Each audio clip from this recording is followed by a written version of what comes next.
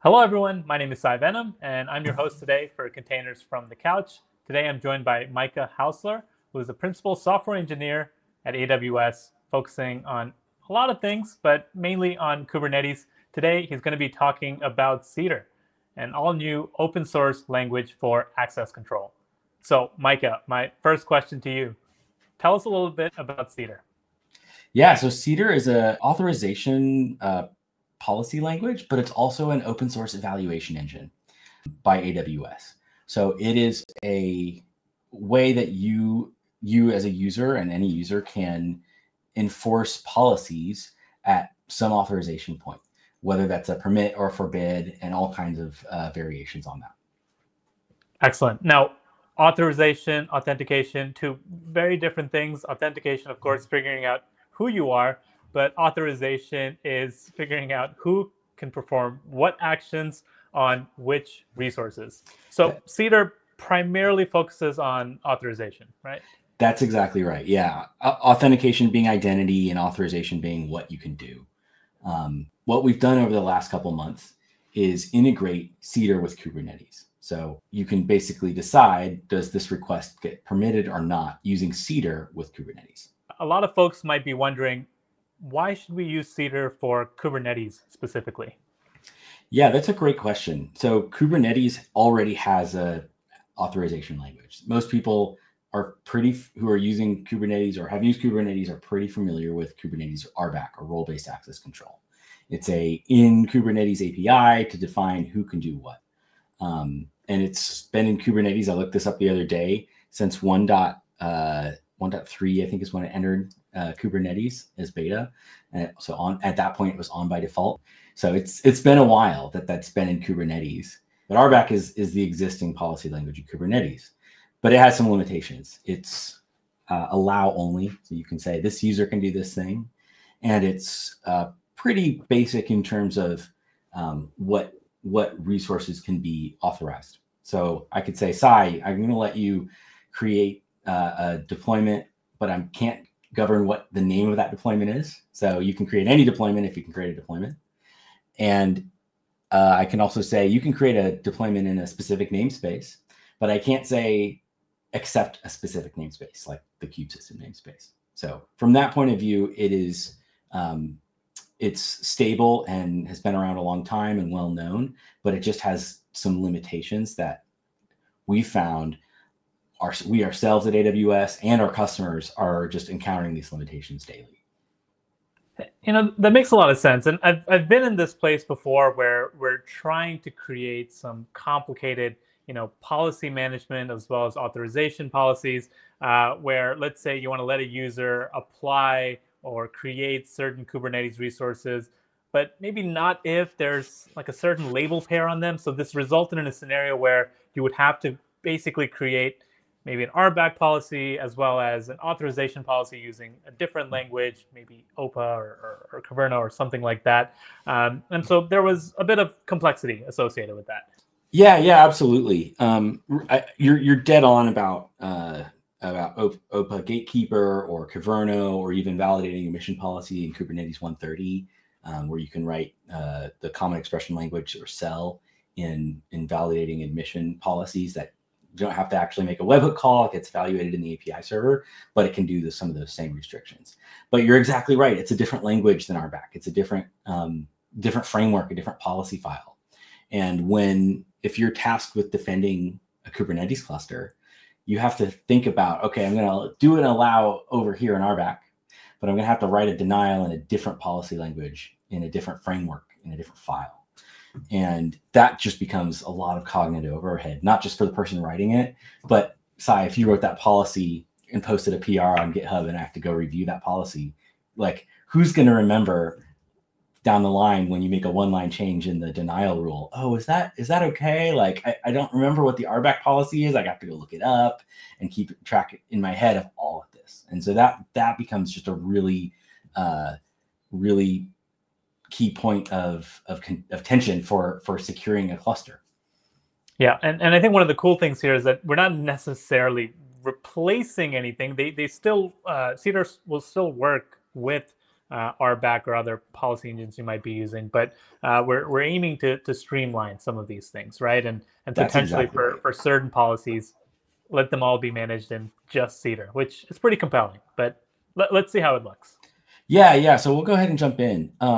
So we've put on GitHub the Cedar access control for Kubernetes. You can go check it out. It's on GitHub under AWS Labs, Cedar access control for K8s. So it's all open source. You can try this out locally. But I want to give a brief intro just into Cedar and what that looks like before we jump into what that means for Kubernetes, because there's a little bit of a learning curve, but it's very, very readable and very easy to learn. It's not a programming language, it's an access policy language. So you don't have to learn, it's not like learning a new programming language. It's more of just saying, okay, I want to allow and permit things. So Cedar, as I mentioned, is an open source policy language by AWS. And it's very flexible. You can use it for all kinds of things, not just Kubernetes. We've just taken it and applied it to Kubernetes here. So it's a very basic Cedar policy I've demonstrated here on my screen. You have an effect, so either a permit or a forbid. And then you have three sections of your policy. You have a principle, so what actor is the rule applying to. An action, so what action does the rule apply to. And then a resource. And what resource does the rule apply to? So with Cedar, you can define as an implementer of Cedar your own principal, action, and resource types. So in this contrived example here, I've got a principal called my principal type by some identifier, an action by some action name, and a resource by some resource type and some identifier for it. And I'm going to permit it with this rule and forbid a different action, some other action name, in this forbid rule. So that's the simplicity of Cedar, is just it's these three principal, action, and resources that apply to your policy. And then it also supports conditions. So you could write something like when, so some condition that applies when true, and an unless clause, optional, to make the effect not apply when that condition is met.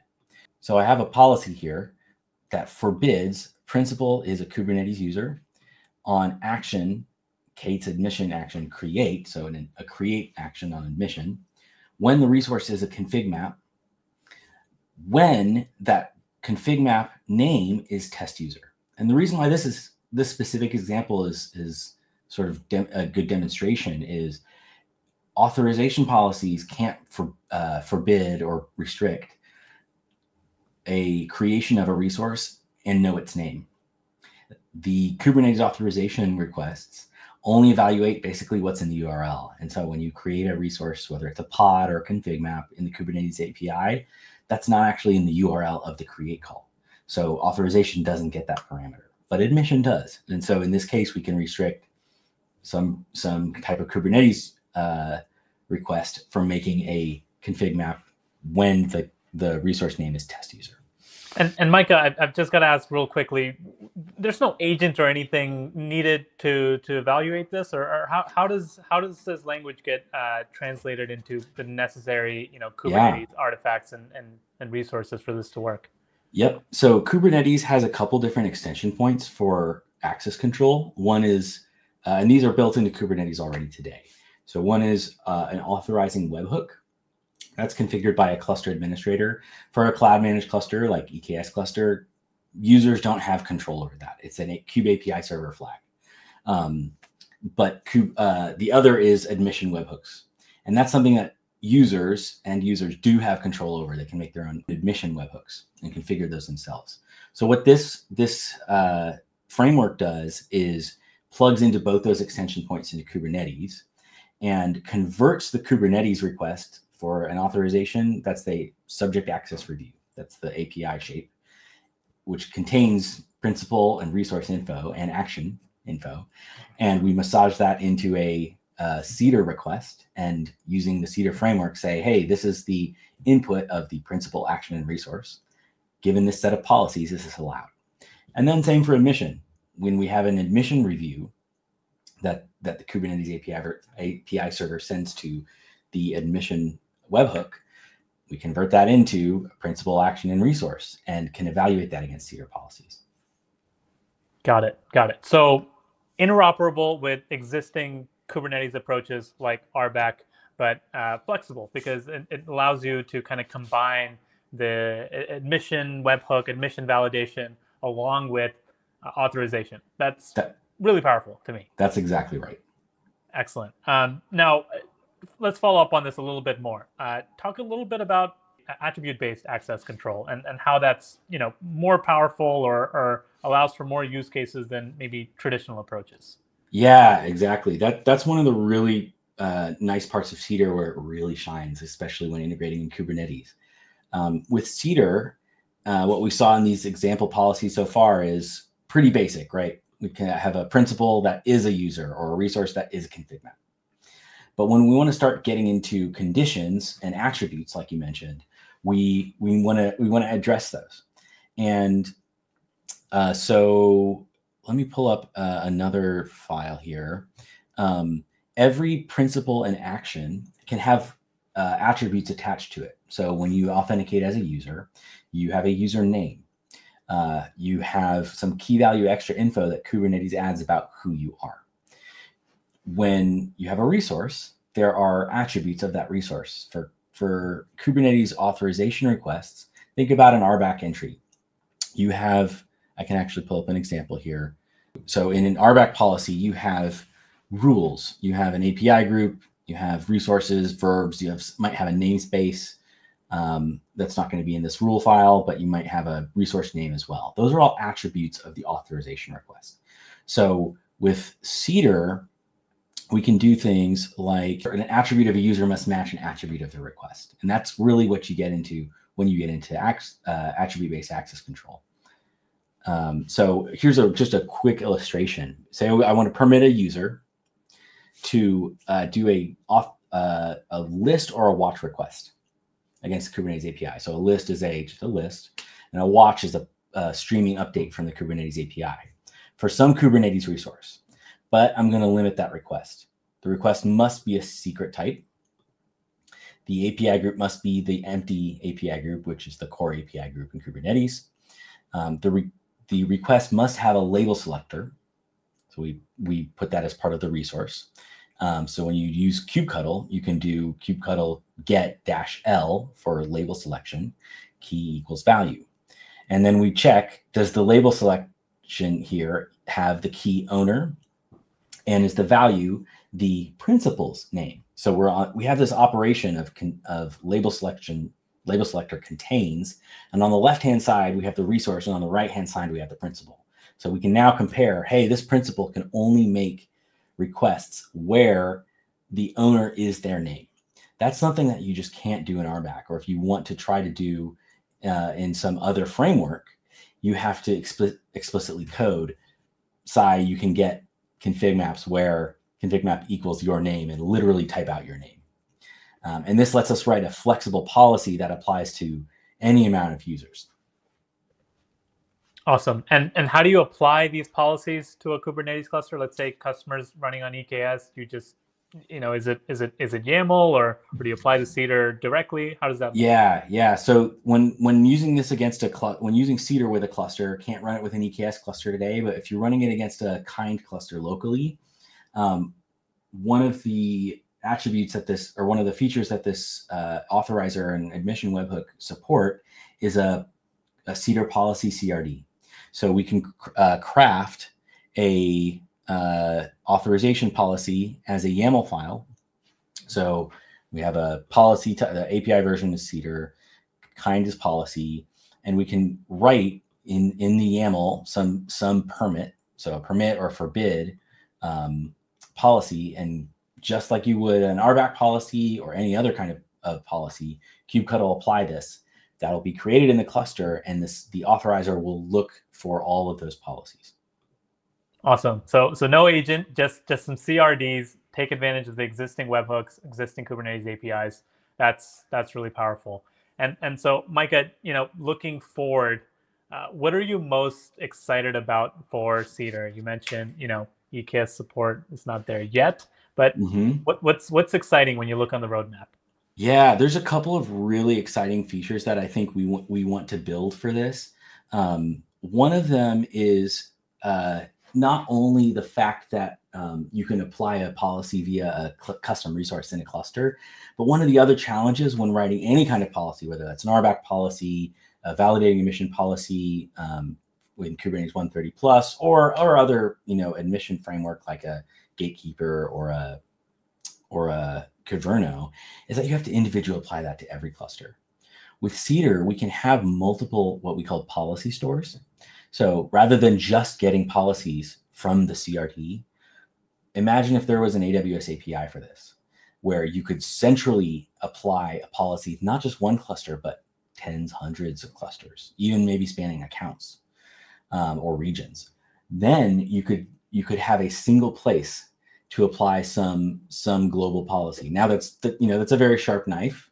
Like that's something that you wouldn't want to necessarily do without testing, but that's something that we could build. To that point too, one of the other exciting features of Cedar is that every policy decision that gets made, the Cedar engine gives you a reason. It says this policy either permitted it or denied this request.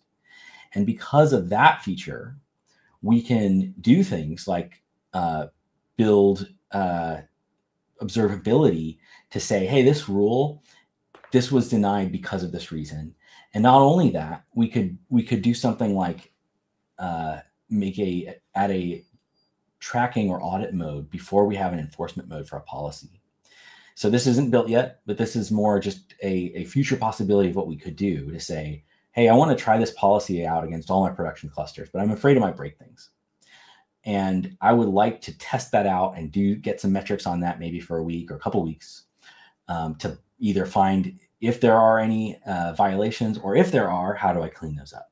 And then I can have confidence in turning on that new enforcement. Excellent. The future is definitely exciting here. Now, we know that Cedar is being developed open source in the community. Micah, what's a good way for our viewers today to get involved, to share feedback, to see what's coming up on the roadmap, or really anything else with the project? Yeah, the best thing you can do is try it out, honestly. So we have the repository on GitHub. You can go to github.com, AWS Labs, and find the repository there and try it out, because we really do want your feedback. We can post a GitHub issue. We're going to have a monthly development call just for this if you're interested in getting involved and contributing to this. But we really want feedback, because one of the reasons we open sourced this was we didn't think that just working on this alone in isolation and then presenting it as a feature, we might get everything right at first. We'd rather get your input first before we build this as a product into EKS. Awesome. Micah, it's been a pleasure having you on today. For our folks viewing at home, all of the resources shown and the links that Micah has mentioned will be in the description below. Follow along. Let us know what you think in the comments below. Micah, thank you again for joining us, and we'll see you all next time. Thanks.